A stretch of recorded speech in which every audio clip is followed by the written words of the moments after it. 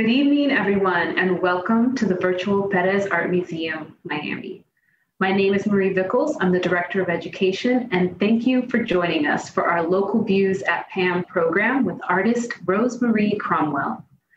Our virtual Local Views program is presented with the generous support of the John S. and James L. Knight Foundation and features Miami-based artists sharing their practice and discussing works of art from PAMM's exhibition programs that connect in various ways to their own work. As a 21st century museum dedicated to representing the people and communities of South Florida, the Perez Art Museum Miami strives to be a leader in the presentation, study, interpretation, and care of international modern and contemporary art, while representing and cherishing the unique diversity of Miami-Dade. Through our exhibitions and programs, we aim to encourage everyone to see art as an incentive for genuine human interaction. Tonight, I am so happy to present Marie Cromwell, a Miami-based photographer making work that poetically captures the small and big moments of our lives. Before I introduce Marie, I would like to acknowledge and thank the incredible team of people that worked so very hard to make these programs come together online. Big thank yous to Anita Bram, Associate Director of Adult Programs and Audience Engagement, and our world-class AV team, Denise Faxis and Andrew Bird. We couldn't do this without you. Thank you. Okay, let's get started. Marie Cromwell is a photographer whose work explores the effects of globalization on our intimate lives and the tenuous space between political and the spiritual. Marie has had solo exhibitions at the Diablo Rosso Gallery and the Antithesis Gallery, both in Panama City, Panama.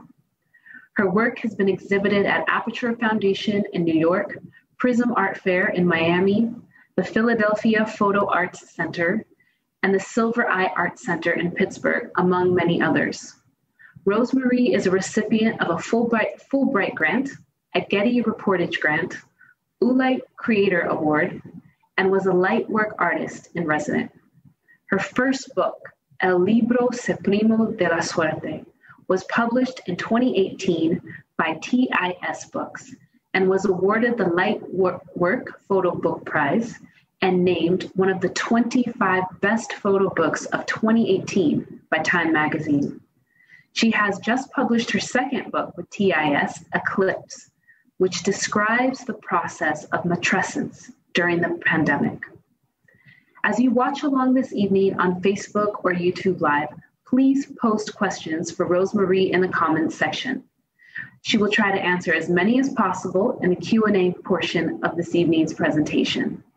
And remember, if you value this and other programs presented by the museum, please consider supporting us by going to pam.org/donate. So without further ado, please join me in giving a warm welcome to Marie Cromwell. Thank you so much, Marie, for that introduction. And hello, everybody. Thank you all for being here this evening with me. And thank you to the Perez for having me as well. I'm truly honored to have this platform to share my work with you. I am speaking to you all from my studio at the Bakehouse Art Complex. I'll give you a little look around the studio.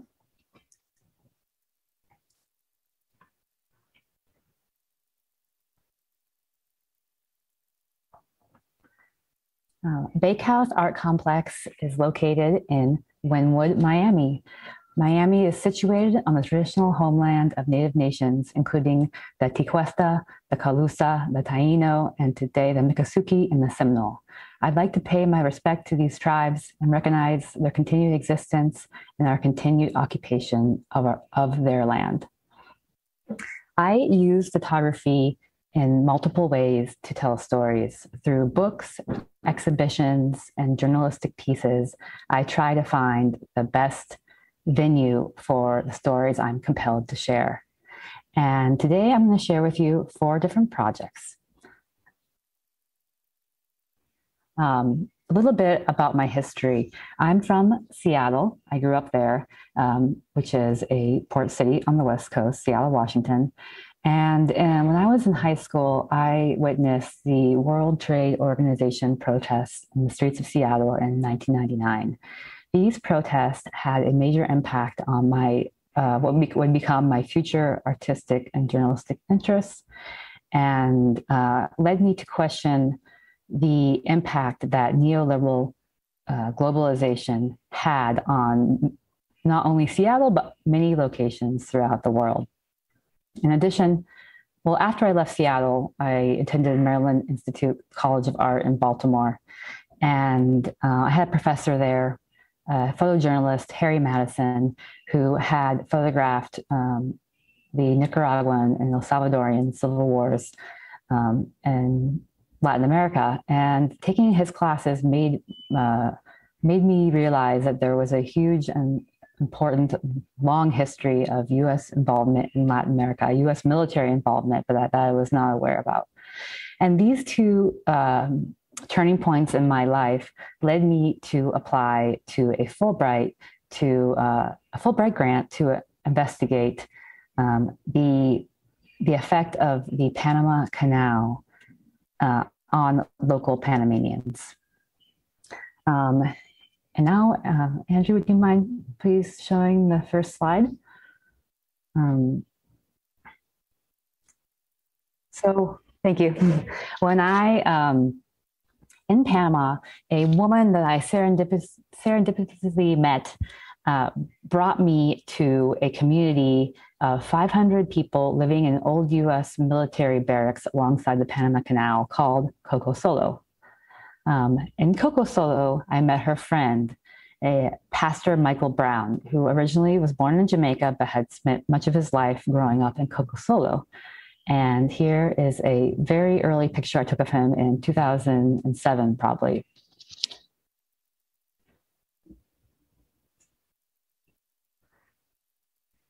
I wanted to show you all a map of Panama just to situate exactly where Coco Solo was. You can see here is Panama City on the Pacific side of Panama, and then crossing the canal, crossing Panama in the route of the canal is Colon City on the other end, and just east of Colon was the Coco Solo military base.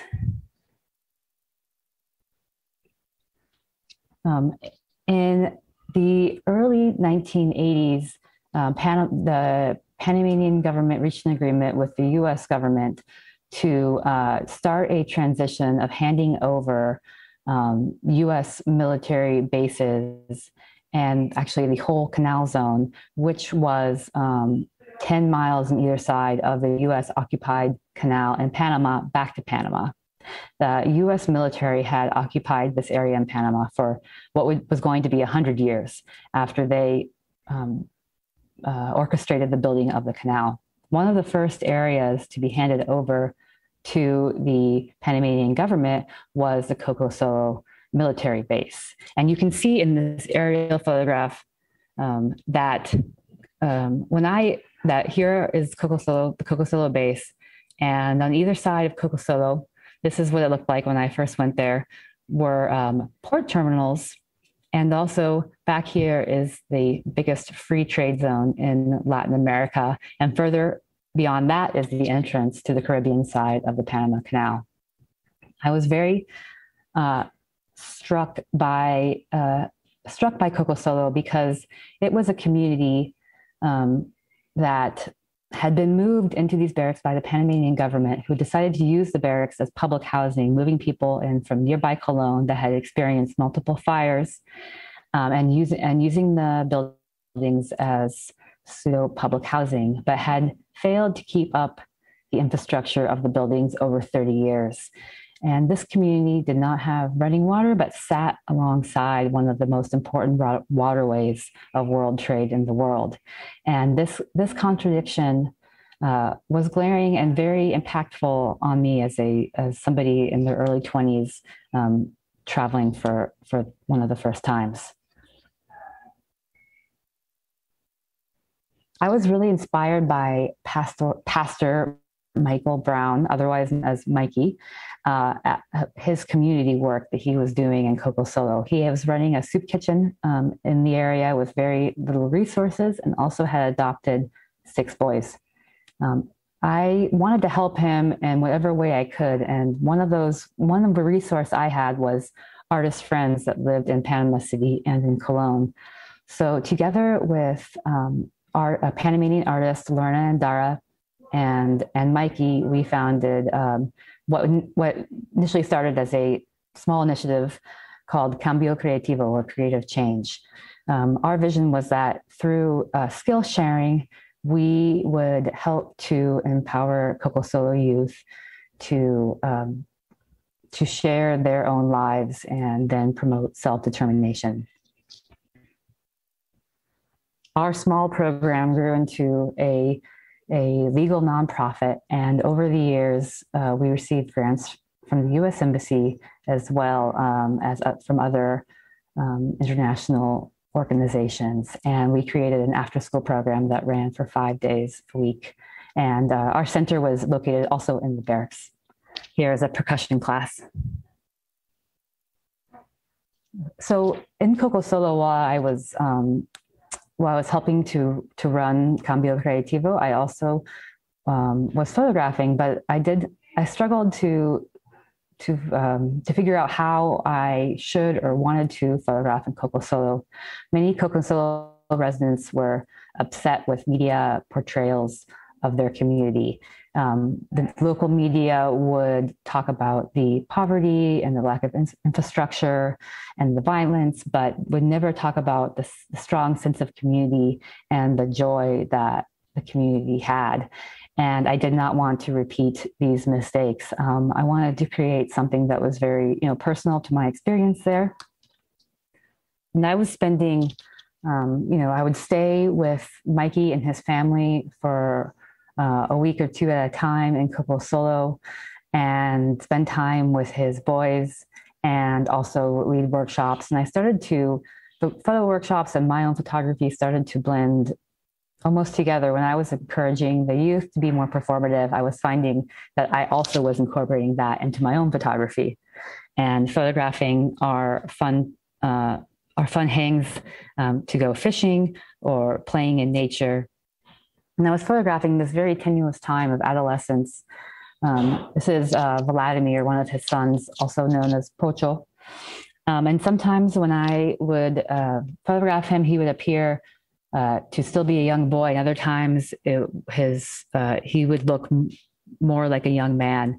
And I found that this variance in how he was appearing in photos was also reflective in the same way of how I was photographing Coco Solo, the landscape and the environment.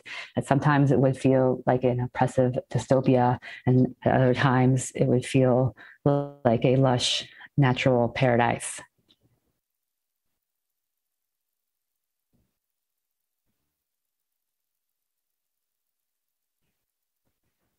So as I became older and more cognizant as my role as of a foreigner, of a U.S. citizen coming into the space, and my country's role as a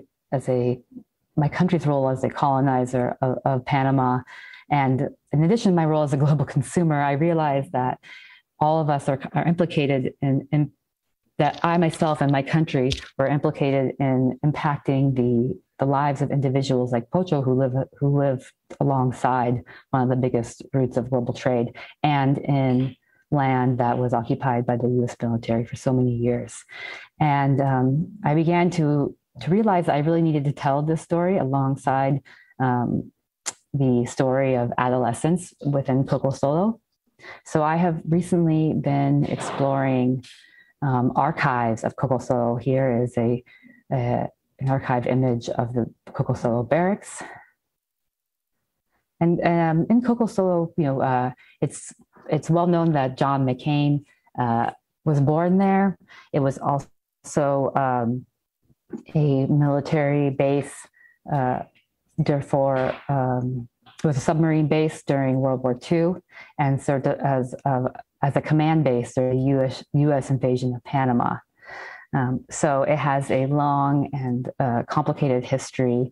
And my intention, this is a project in progress, and it's probably my longest project as of yet, is to tie these multiple narratives together to explore how historical stories of a place can impact the present day.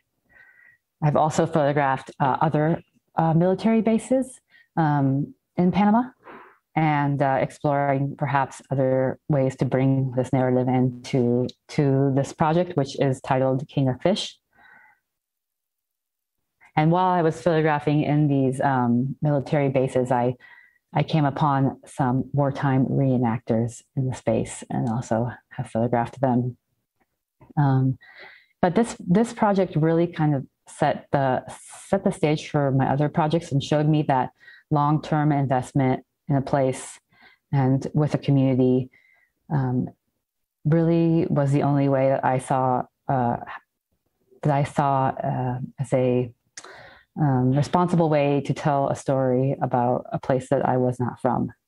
Working with Cambio Creativo was not just a nonprofit project, but a project that really taught me and gave me so much.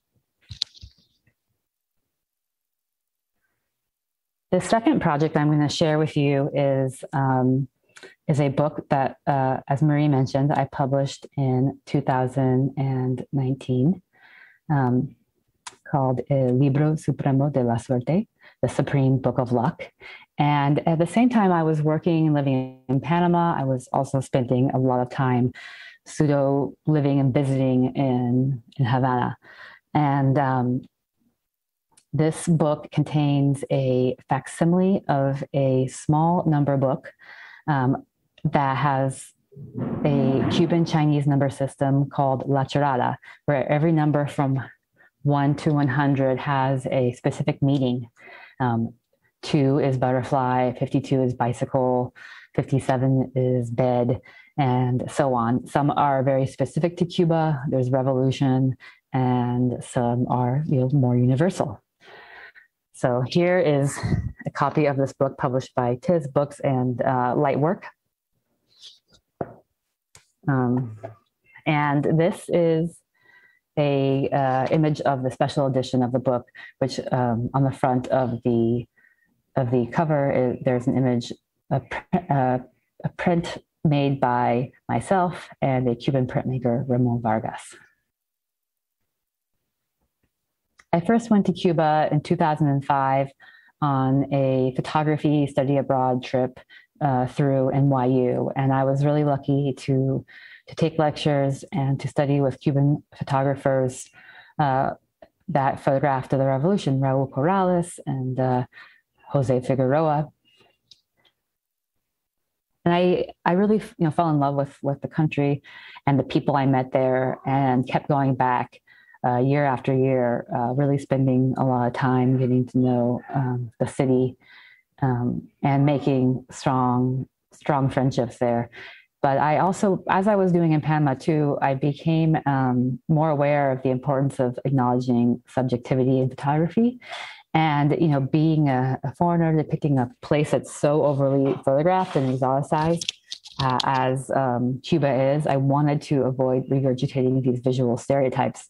I was deciding kind of what kind of photographer I wanted to be. I knew I wanted to use images, but I didn't want to fall into that line. So I really began photographing intimate moments of my day-to-day life in Cuba, what informed my personal experience of place.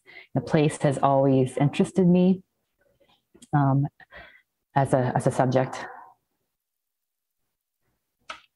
This image is of a poster that was in my friend Milagros' house for many, many years. To me, it really embodied this idea of tropicality in the Caribbean that we see in images. And it was such a well-loved poster that she had taped it up and preserved it for many years. Here is my friend Milagro, who I met in 2005 on the street. On the street, when I asked her if I could take a picture outside her house, and we became good friends. And over the years, I stayed with her and made most of these images while staying with her. And she really guided my sense of place. She is the one that introduced me to La Bolita, the underground lottery in Cuba. This is one of her number calculation books that she used to play the lottery. She also used La Chorada to choose her number some days. So, for example, if a butterfly flew into her kitchen, she might play 2 that day. This is also her turtle, which I believe was the number she played on certain days too. And I was really struck by the gesture of looking at the everyday and making something more monumental through the act of playing it in the lottery. And I found a parallel to that act to how I was photographing, which was photographing everyday things. But through the act of photographing, they became more monumental. The photographs became a homage to that thing. This is a stick that I photographed while walking down the street with Milagro one day. And I paused to take the photograph. She turned to the neighbor and said, "Oh, don't mind her. She photographs weird things like that all the time." And he said, "No, that's my stick. I put it out on sunny days because people like to look at it."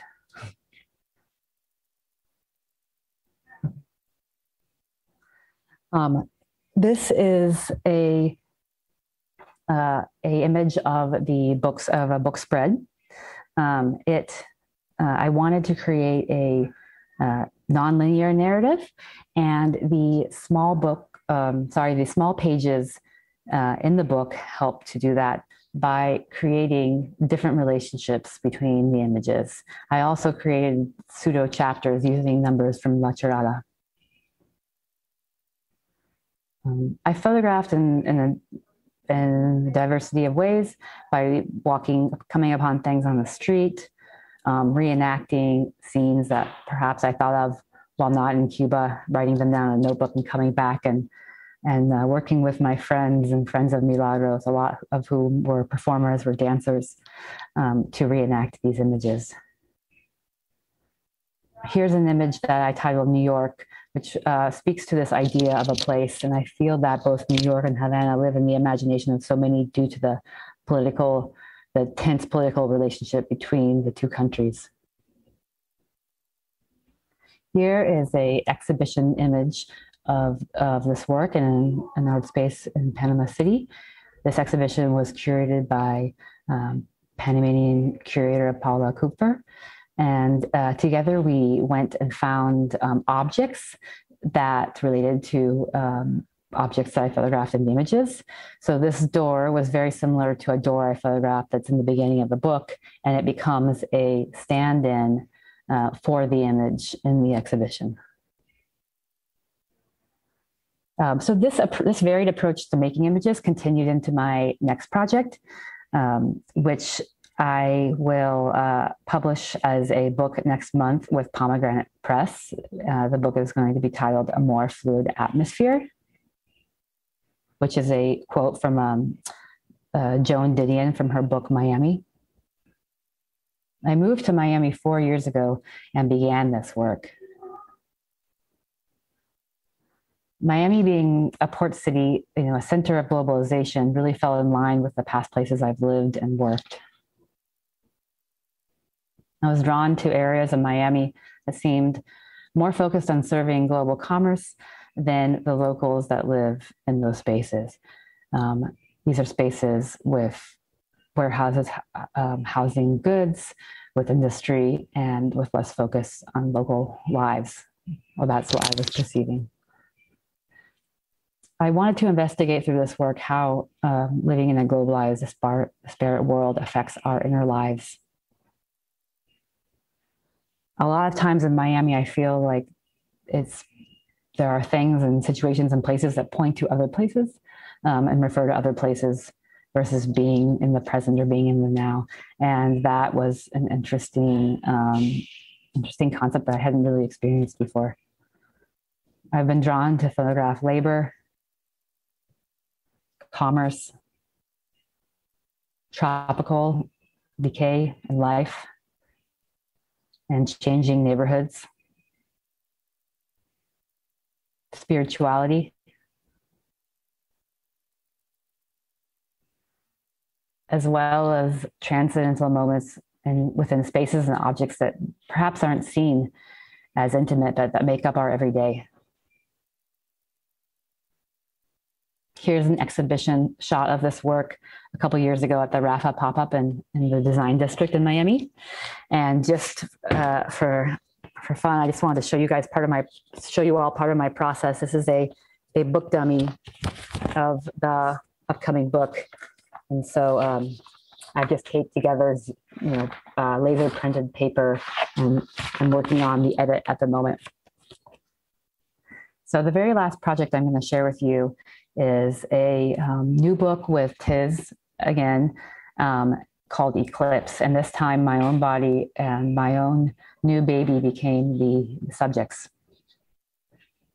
I gave birth to my daughter Samoa in late 2019. And going through the experience of birth really made me examine the thin line between life and death, not only due to my long labor, but also to the global pandemic that started 2 months after she was born. I started taking photos with my phone during my postpartum, or the fourth trimester, as some call it, the first 3 months of Simone's life, just to really document that time so I would remember later what it was like.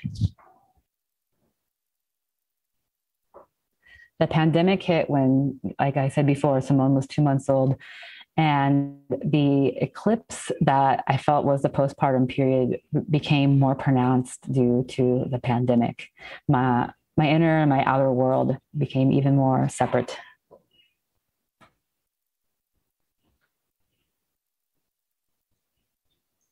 As time went on, I began photographing with a larger film camera, and also with the help of my husband, Roman Yavich, and my photographer friend, Jesse Schilling. I concentrated on the labor and acts of devotion that early motherhood requires. At the time, my identity was also shifting, being somebody who had been so focused on my work for so many years, that now my labor was motherhood and not photography. But photographing this process really helped to reconcile both of them. The background and landscape of Miami also played a character in this book. And I thought a lot about what does it mean to bring a life into the world within the background of a pandemic, and even more of climate change, and some would say the end times of capitalism. And yes, that is my presentation for you all. Thank you so much for listening, and I'd be happy to answer any questions or hear your comments. Thank you so much. Thank you so much, Rose. That was amazing. And I'll let everybody who's out there in the audience get warmed up and ask you some questions in the meantime. Okay, first question. Do you have a particular theme in mind while out making photographs, or does the theme come to you once you start looking back at the work and once it's been photographed, or is it a bit of both?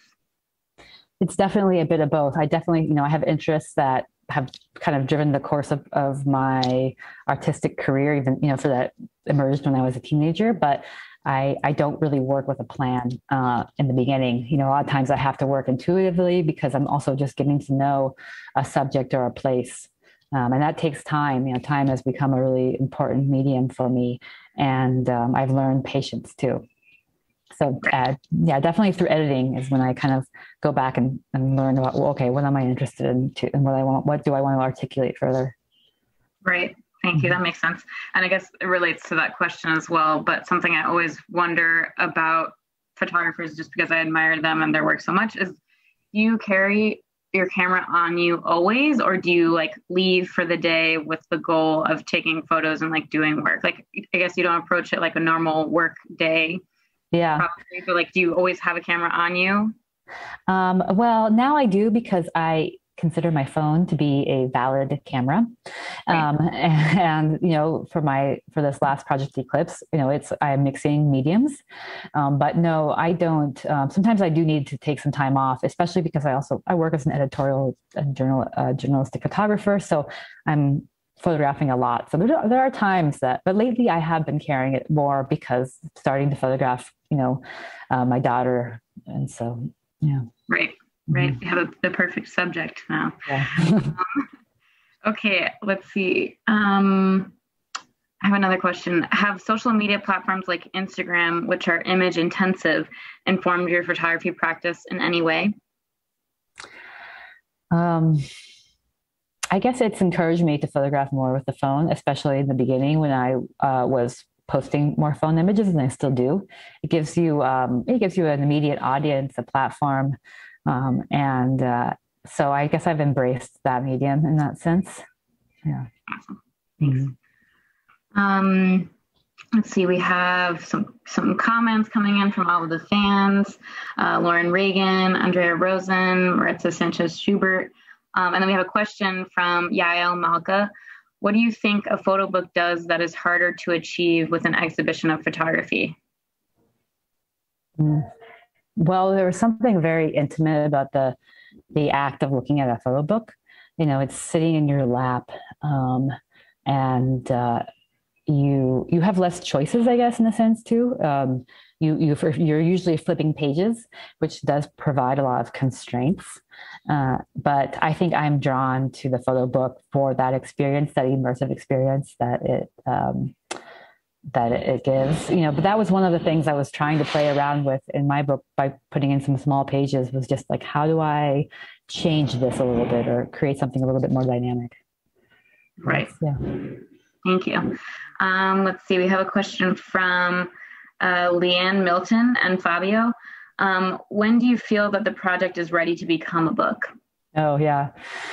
That is, when I was making El Libro, I thought it was ready a number of times. And what I have done in the past is just trying to edit it together, make an edit of the book, and then I'll see if there's any holes. And I guess I realized I had to keep shooting. There were some things I was missing to build the narrative I wanted.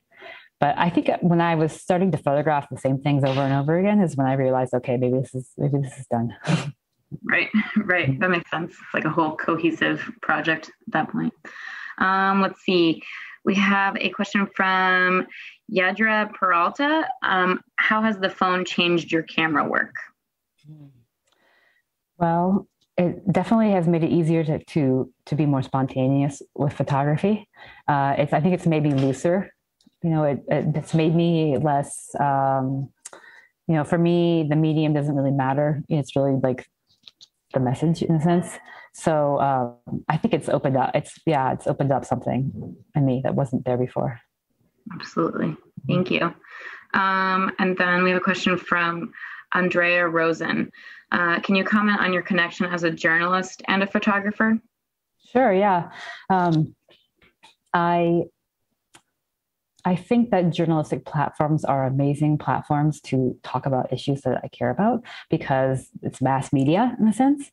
For instance, I really like to report from places where I have spent a lot of time. So I'm not frequently, traveling to, India per se, a country I've never been to report on something. But I did a long-term project for Harper's that was about the relocation of the city of Cologne that was undergoing a mass gentrification by the Panamanian government by moving out all of its citizens to rebuild the city and for not the citizens, for perhaps foreigners. And I didn't understand why it wasn't being talked about in Panamanian press or even in the United States. So it's a story that I pitched to Harper's, and I feel like it's just, there's different mediums or formats depending on what kind of story you want to tell. And so I just photograph it in a different way when I'm a journalist. I can't take so much it can't be as subjective in the sense like all of it is subjective, but nobody's performing because there is some ethics that you have to think about. So I do go into a different mode, but usually I am thinking about similar topics. Awesome. Thank you. And I usually like to close with what are you working on next, or what project in the future are you looking forward to, if you have that sorted out? Sure. Well, I'm working on trying to finish the King of Fish project in Panama. So right now I'm looking at archival work and perhaps needing to go back to Panama, perhaps to shoot more. I'm not sure yet. And right now, yes, also finishing the Miami book. So I'm a lot in the studio these days, but I'm not really sure what I'm shooting next. So we'll see. Gotcha. Awesome. Yeah. Let's see. Okay. Only because just one last question came in. We'll do this last one and then we'll close out. Leanne Milton asked, what was your motivation to telling such an intimate story in Eclipse? Well, it at first was really just like a mode of processing, photographing. And then, I do see a lack of, now there's so many more, but there has historically been a lack of stories about matrescence, about becoming a mother, especially for working women. I'm also really passionate about birthing rights for women and access to good healthcare, and also access to your preferred choice of healthcare, i.e., birthing in birthing centers and non-medicated births, and sharing my story to create awareness around all of those different topics. Amazing. Thank you. And we certainly appreciate that work. Thank you so much for sharing everything you shared tonight, Rose, and for your work and practice. It was such an honor and pleasure to have you here. We really appreciate it. And virtual applause from everybody who's out there. Thank you so much. Thank you so much for having me. To everybody at PAMM, I really appreciate it. And thank you to everybody who's watching. I look forward to continuing to talk to you all. Thank you. Thanks so much. Thank you.